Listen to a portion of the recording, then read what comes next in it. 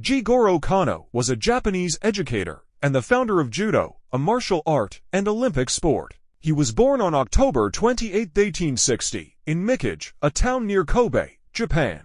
Kano came from a wealthy family and received an excellent education.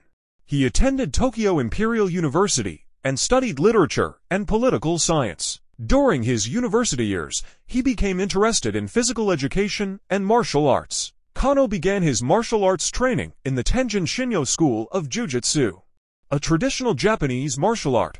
Unsatisfied with the rigid and violent nature of jiu-jitsu, he sought to develop a more practical and educational form of martial arts. In 1882, Kano established his own school called the Kodokan, which means the Institute for the Study of the Way. He combined elements of jiu-jitsu with concepts from other martial arts and created a new system called judo, unlike jiu-jitsu, which focused on defeating opponents through physical strength.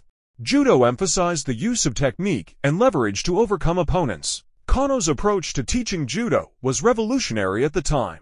He believed in fostering mutual respect, discipline, and personal development alongside physical training.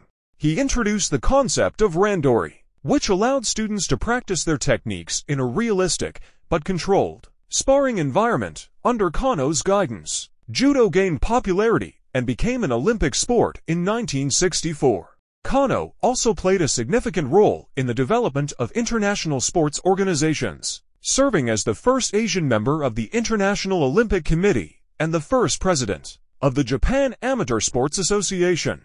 In addition to his contributions to martial arts, Kano had a successful career in education. He served as the principal of Gakushu School and later as the president of Tokyo Higher Normal School. Kano believed that the principles of judo could be applied to education to instill discipline, respect, and moral values in students. Jigoro Kano passed away on May 4, 1938, at the age of 77.